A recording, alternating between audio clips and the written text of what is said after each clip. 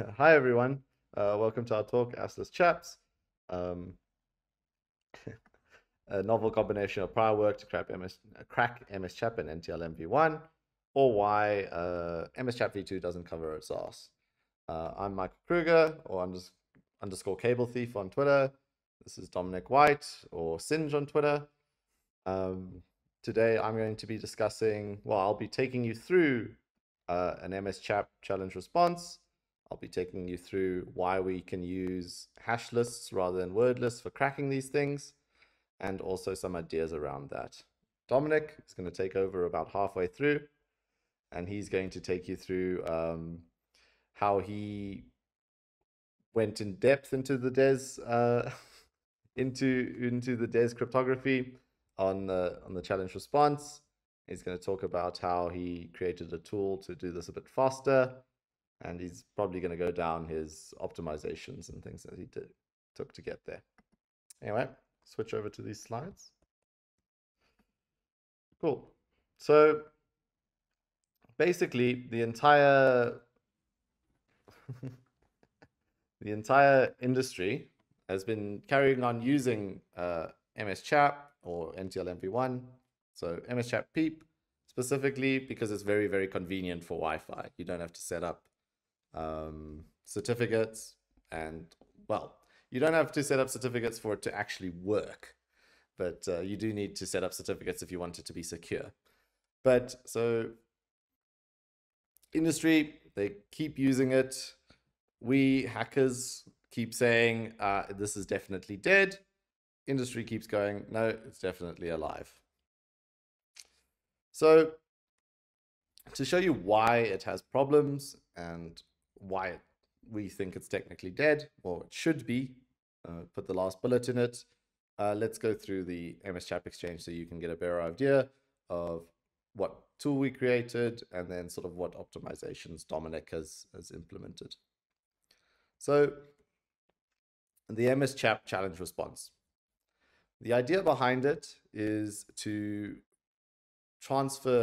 prove knowledge of a secret without transferring that secret over the wire.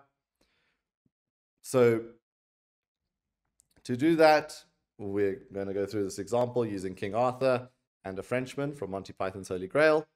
So the user or client will come along, give his username. The authenticator, in this instance would be the access point we're wanting to get onto, will provide a challenge. This challenge in the MSCHAP world is a 16-byte or 16-octet random string of bytes. At which point the Arthur will submit his own challenge to the Frenchman. This will be also 16 random bytes, and he will include an NT response. This NT response is created by taking the challenge that the Frenchman gave him, the challenge that he has, putting it together, and then taking the password that he has and encrypting that challenge so that it generates this random string of bytes. He will then submit it to the Frenchman. The Frenchman can then just inspect this. The Frenchman has the peer challenge.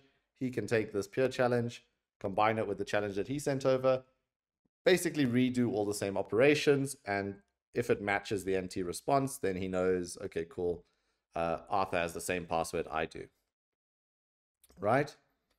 But MSCHAP is a synchronous authentication challenge response thing, whereby not only is Arthur authenticating to the Frenchman, it is the Frenchman also authenticating to Arthur.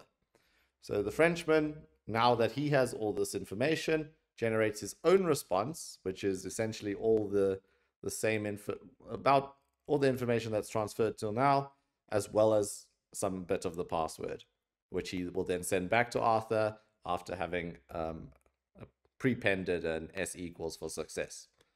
However, if he fails, Arthur gets sent a big fat F and gets told to bugger off. Cool. So let's dive into this a bit deeper. We have the challenge generation. Now,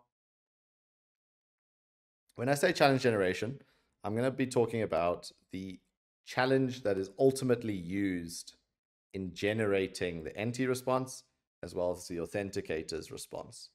So you'd think it was that 16 bytes that the Frenchman sent over. However, that is not the case. It is actually the username, the challenge provided by the Frenchman, and the challenge provided by Arthur. All these things are put together in a SHA, and then the first 8 bytes are taken from that, and that is used in the equation for future hashing. This is important to know because the way MSCHAP cracks is the same way that NTLM v1 cracks. However, NTLM v1 generates its challenge in a different way. So meanwhile, while both these things crack the same, they generate their challenges differently.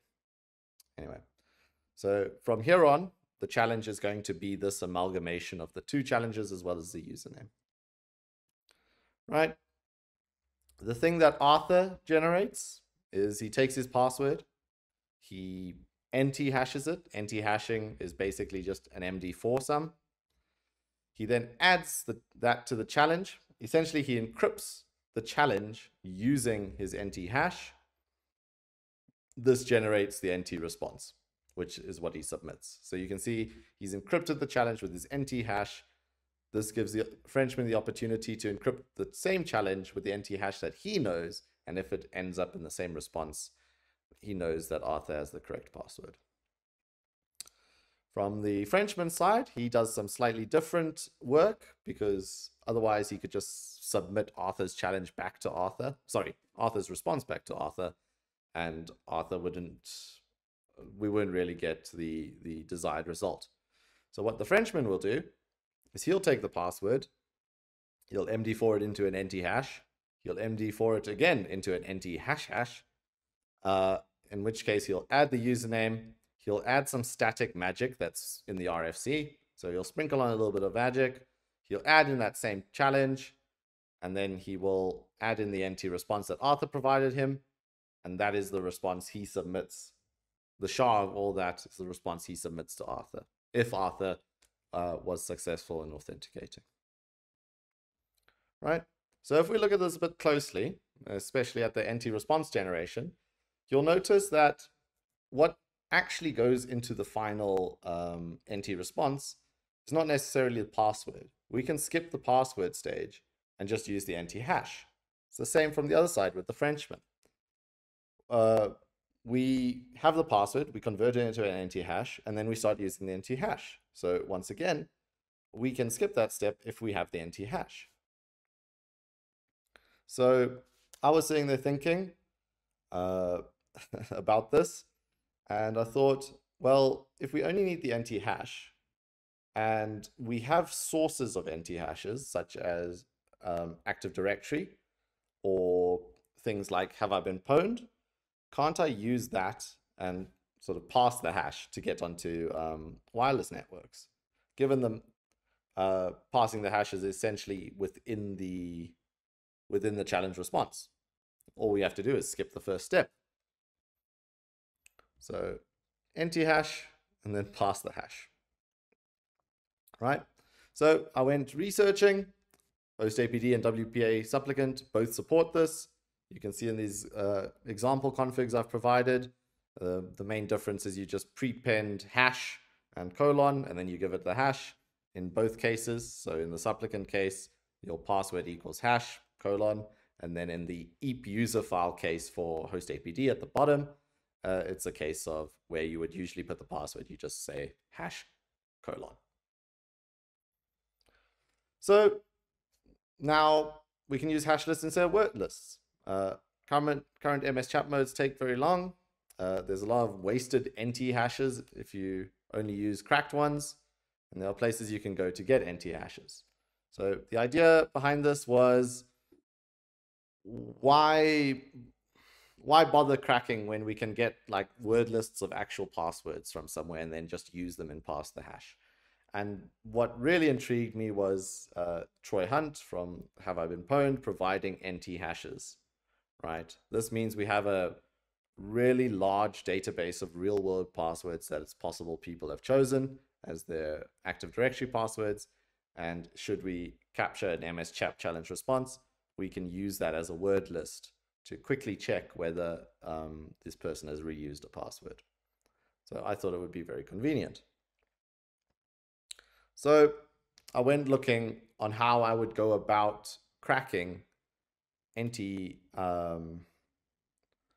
MSCHAPv2 using an NT hash.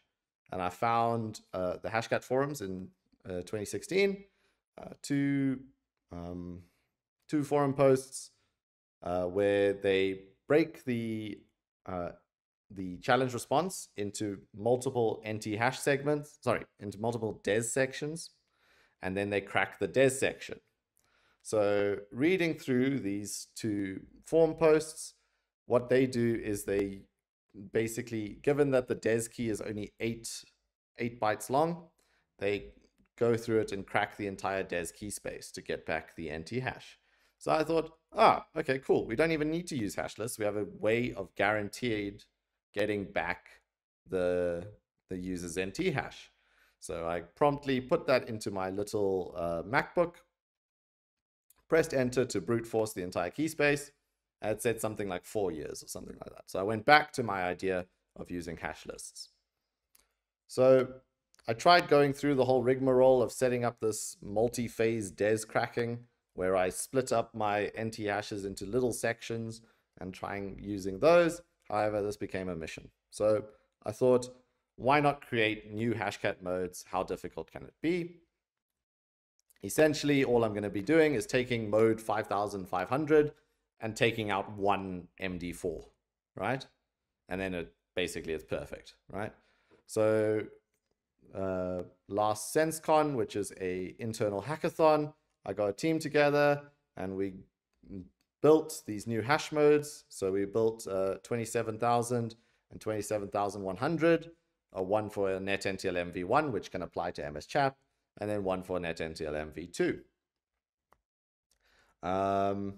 It wasn't as easy as I thought it would be with just removing one MD4 sum, but it now works and it should be in hashcat. So now we have a way to provide just a long list of hashes, so a hash list rather than a word list, and then that gets us, we can crack NT hashes, NetNTLM v1 hashes with hash lists. So we can use Troy Hunt's Have I Been Pwned database. Right, so let me just demo this to you. I have created my fancy new hash mode. We're going to use the example hash provided by hashcat now that's there, and we should see that we crack successfully using an NT hash, and you'll notice at the end B4B9 that is a NTLM hash for the word hashcat, right? So brilliant. So now, considering that I've taken away an operation, there should be a big speed increase, right? So I was all excited. We can see that my hash gets me 6,000 kilohashes a second. If we compare that to the old mode that has an entire operation more, we get 220 mega hashes, which is a lot faster, right? So why is this the case? Well, after some questions to the hashcat people, hashcat has the concept of amplifiers. So with the normal mode, we are essentially transferring over a word and then potentially applying a big bunch of rules to it, at which point that word now on the GPU blows up into a few thousand different words, right? If we think about what we're doing with my hash mode, we are taking a hash, transferring it to the GPU, checking it, and then we can't do any additional modifiers to it. So we throw it away and we go to the next hash and the next hash. So what happens is we get throttled by the bus to the GPU a lot more. And this adds a hell of a lot of overhead and makes it infinitely slower. So to get around this, Dominic is going to take over from this point forward. Right, so let me pass this over to Dominic now, and he can talk about his new approach of how he sort of optimized and got around those optimization problems that I had. Right, over to you, Dominic.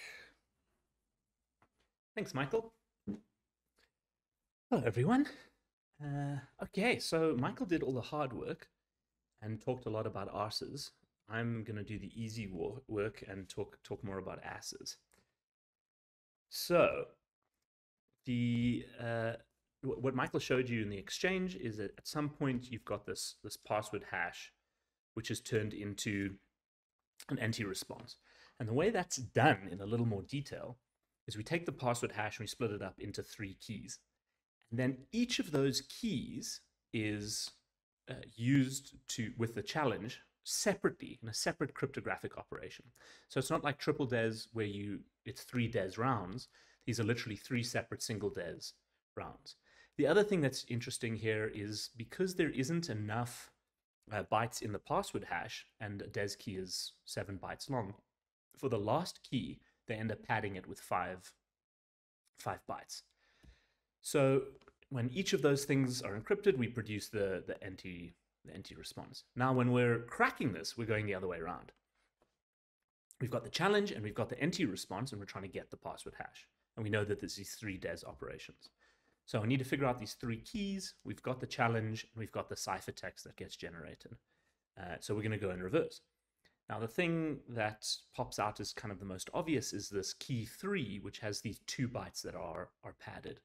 And what we can do with those is we can brute force them, because the key space for that is 65,535 only. DES operations are pretty efficient on modern hardware. That's not a lot of DES operations. And that's the maximum key space. So average time, you're going to find that in half that. So we can brute force those 2 bytes, and then we'll get the last 2 bytes of the password hash. And then we just need to recover the other 2 keys at this point. Now, that's not a new observation. This is a slide from Joshua Wright's deck at DEF CON 11 at Alexis Park in 2003. And you can see in the middle of the slide there, he's got weak DES key selection, permits recovery of 2 bytes of the empty hash. So we've known this for a long time.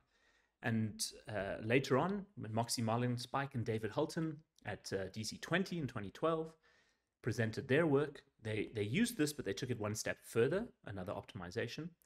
And that was, instead of going through the DES key space twice, brute forcing the 2 keys, they go through the DES key space once, because they do 1 cryptographic operation and 2 compare operations.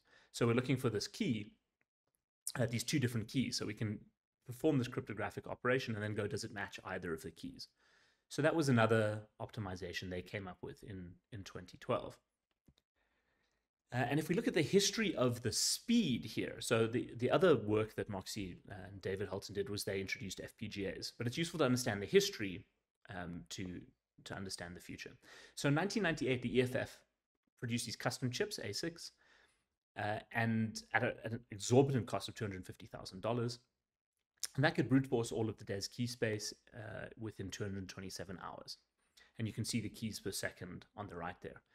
Now, what's interesting is if you look going forward from 1998 to 2020, there isn't massive jumps in the number of keys per second. Well, there is a big jump between 2006 and 2012.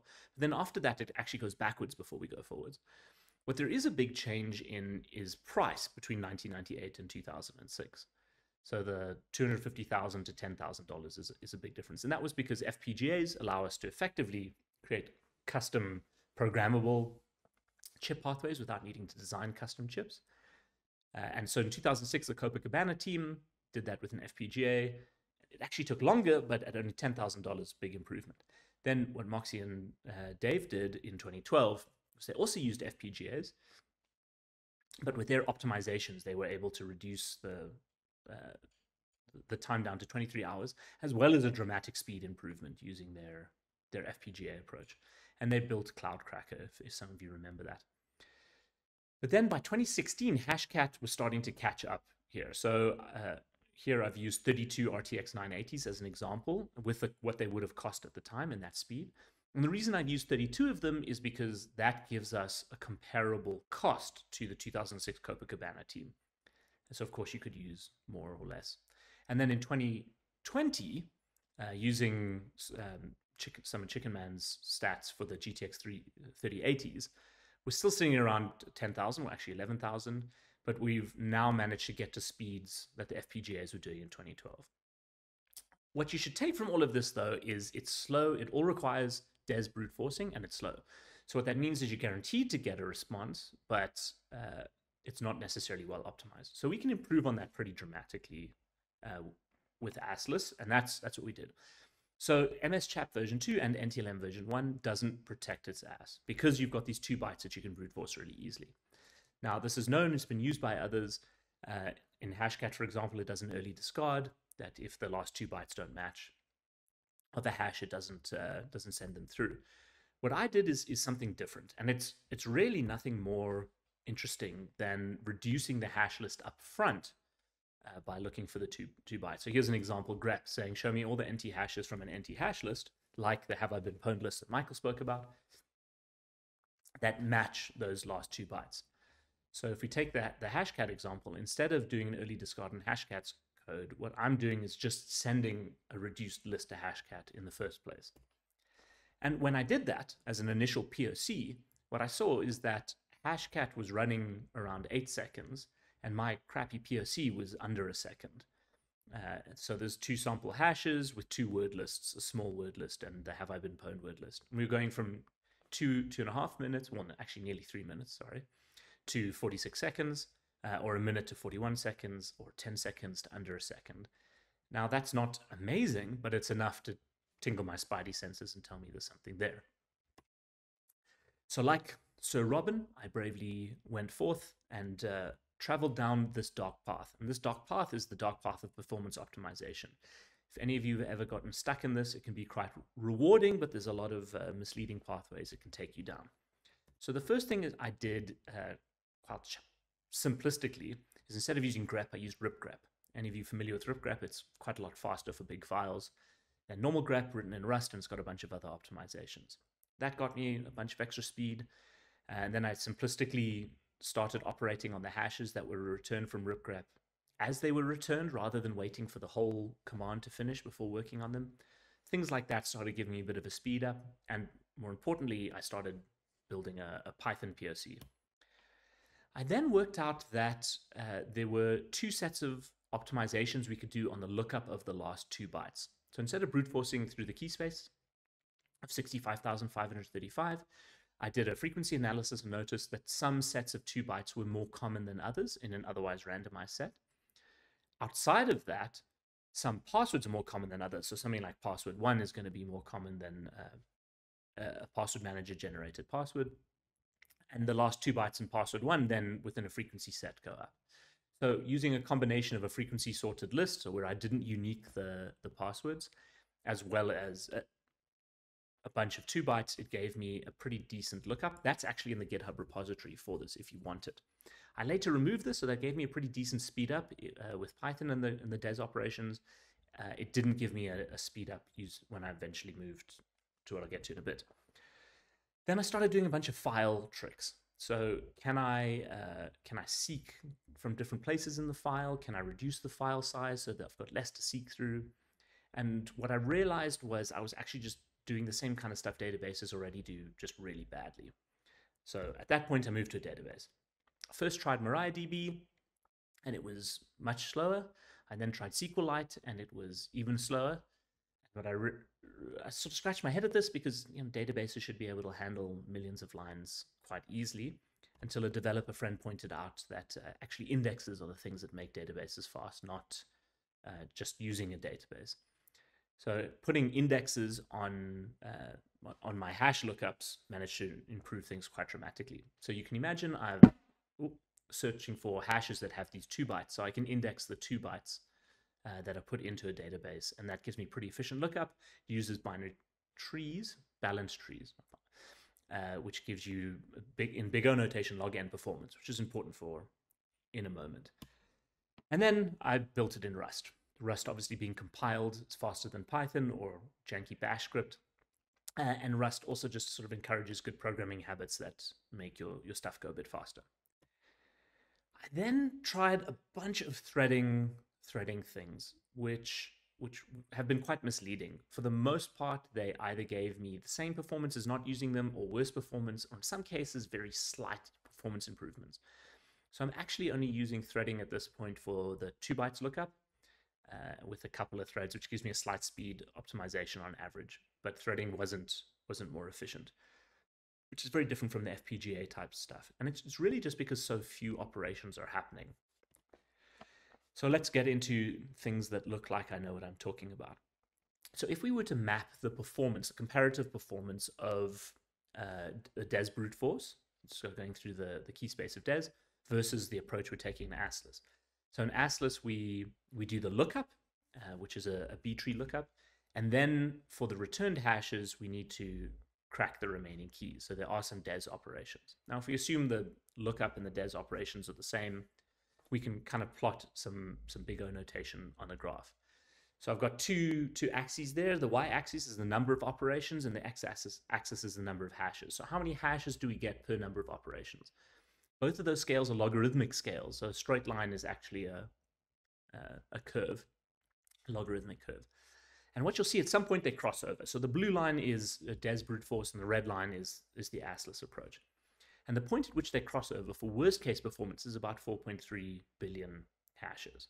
So what that means is if you have an Assless database that has 4.3 billion hashes in it, then a DES operation, and assuming worst case performance, so the hash isn't is at the end and you have to look up everything, then a DES brute force would be the same. For the median case, that turns into 17 billion hashes. So that's pretty big. So if you think about the Have I Been Pwned list, that's about 600 million hashes. So 17 billion or even 4.3 billion for the worst case is pretty significant. But if you're going bigger than that, it's worth recognizing that DES is going to be, a DES brute force is going to be better. Plus, a DES brute force is guaranteed to give you a hash. So for computer hashes or non-readable hashes, that's a better approach. But if you're looking for human-readable hashes, the kind of things a user's actually chosen, then Assless is going to have an obvious advantage because it's going to favor those over a random walk through DES key space.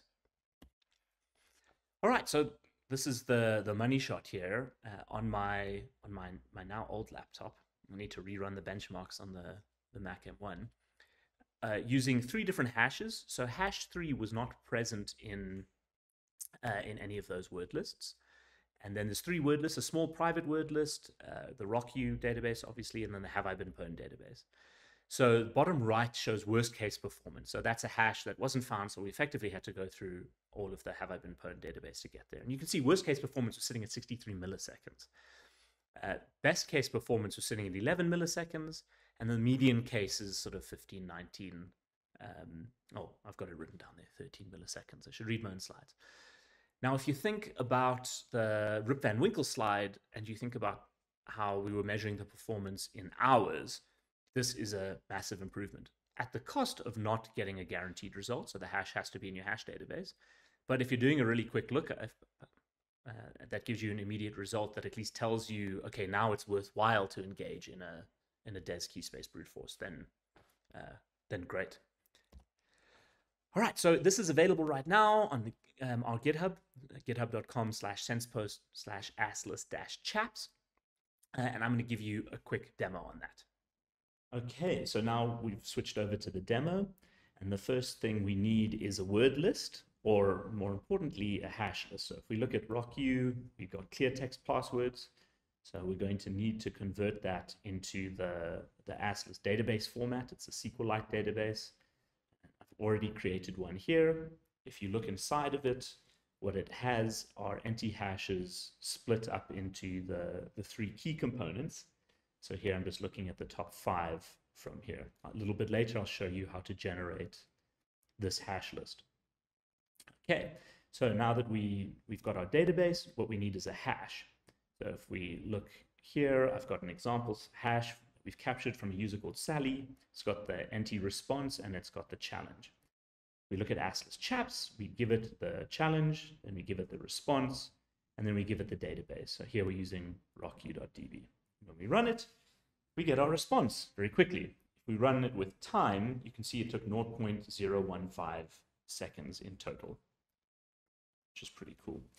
Okay, now if we were to compare it with hashcat's 5500 mode, which gives us the clear text using a clear text password list, I'm using the same hash, and I'm going to make it quiet, disable the pot file. Then I'm using some Apple Silicon. I need to say D2. When I run it, I'm able to get the password. If we now run that with a timer, you can see that takes 1.166 seconds in total. So that's 100 times speed difference almost between the two. Okay, so switching back to the slides from our demo, the next optimization we wanted to talk about is when you're looking at the Have I Been Pwned list, you've got a lot of passwords in there that typically aren't chosen by corporate Active Directory domain users. And when you're cracking an MSCHAP hash from a Wi-Fi exchange, that's probably from a Microsoft Active Directory controlled Wi-Fi network, which means the user is going to be using something that needs an uppercase, a lowercase, and a number in it, like the password one is capital P. But Have I Been Pwned has got things like 1, 2, 3, 4, 5, 6, and Michael all lowercase, stupid name if you ask me. And those sorts of things. Here's some stats from the NCSC. Get some late night dyslexia here about what's in there. So this is not a great hash list for corporate passwords. What is a good hash list, or produces good hash lists, is hashcat's rules-based attacks. So I thought it would be really nice if we could use hashcat's rule-based attacks to generate assless databases. So this is what hashcat does with an overly simplistic view of what hashcat does with rules. If you take a password list that has password and the company name in it, and it's got 3 simple rules of adding numbers, adding dates, and changing the case, then you can get the kind of clear text examples you get on the right.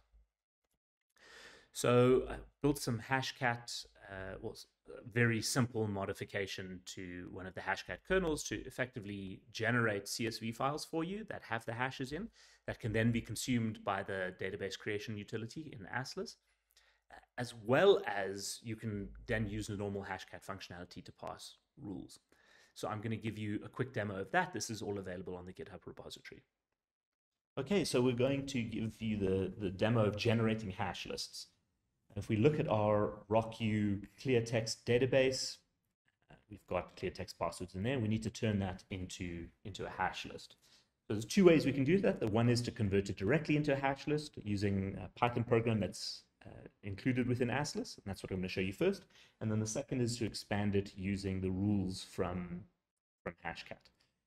Okay, so NT-hash from clear just takes the database and spits out hashes. So I'm not going to do all of them. I'm just going to do the head. And you can see it puts it in this special format with the last 2 bytes in the beginning, and then the first 7 bytes, and then the second 7 bytes. So that is the format the CSV file needs to be in to be imported into the SQLite database. All right, next I'll show you how you can use hashcat. And the reason I'd want to use hashcat to do this is because then I can get rules to increase the number of passwords that are generated. I'm giving it an impossible to crack hash so that it doesn't match the hash and then exit early.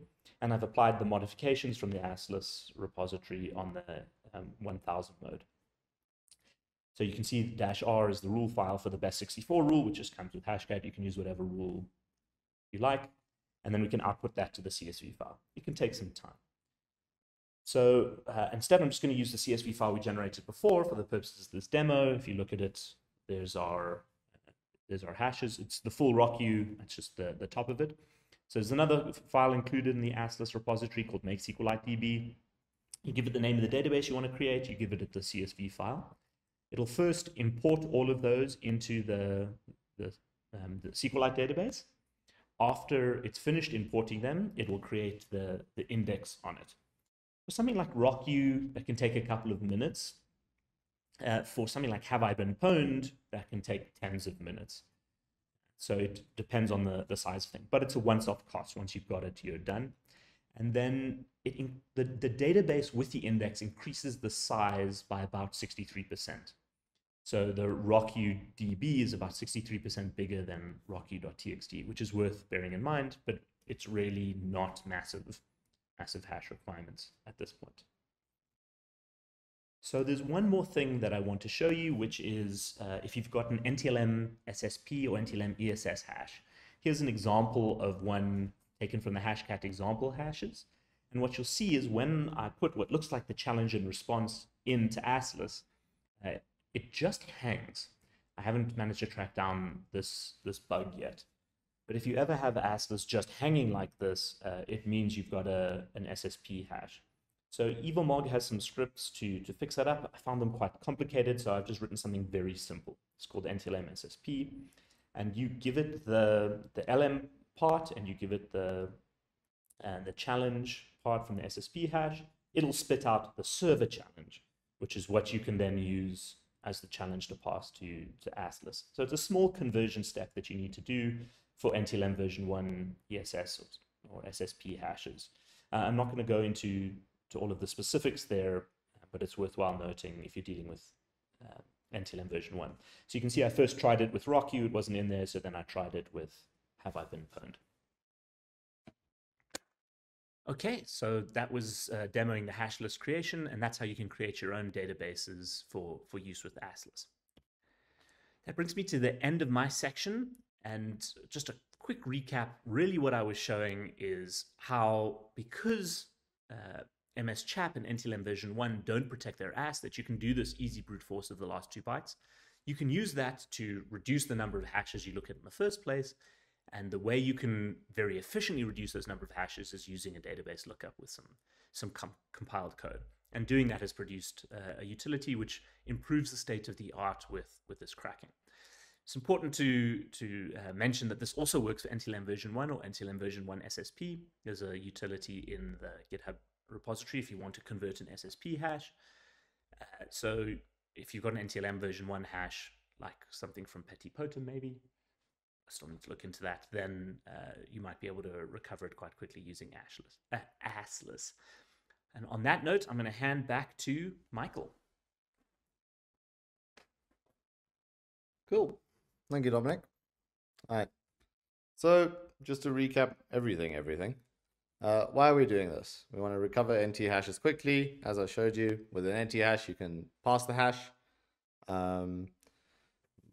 We can then pass the hash to connect to Wi-Fi. We can pass the hash to connect to VPNs.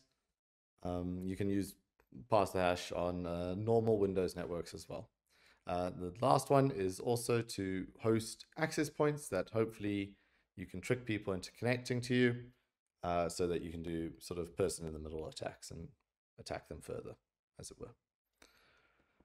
Okay, so in summary, MSCHAPv2 use the NT hash, not the cleartext password. You can use full NT hash lists, including the uncracked ones. New hashcat modes we created with 27,100 for NTLM-v1 and NTLM-v2. NTLM-v1, of course, being the same way you crack MSCHAP. MSCHAP exposes his ass. Easy brute of the last 2 bytes. These can reduce the hash list to crack against, so it makes it very, very quick. Index DB lookups cost less than DES brute forces, at less than 17 billion hashes on the average case. So, people to thank. My hackathon team from Orange Cyber Defense. This is the people who helped me create the initial proof of concept for the hashcat module. Once I had the hashcat module in a pull request, Atom and Chicken Man gave me a lot of help making it an actual good hashcat module. We then want to thank Joshua Wright for Asleep. Basically, all work is built off the shoulders of giants sort of thing. Moxie and David for Cloudcrack. And then if you are interested in this sort of technique of cracking hashes but skipping some steps in the front, Chicken Man did a talk at DEF CON for hash shucking, which is the name of this technique. And then once again, you can get the Assless Chaps from the repo listed. The end. And cool, thank you.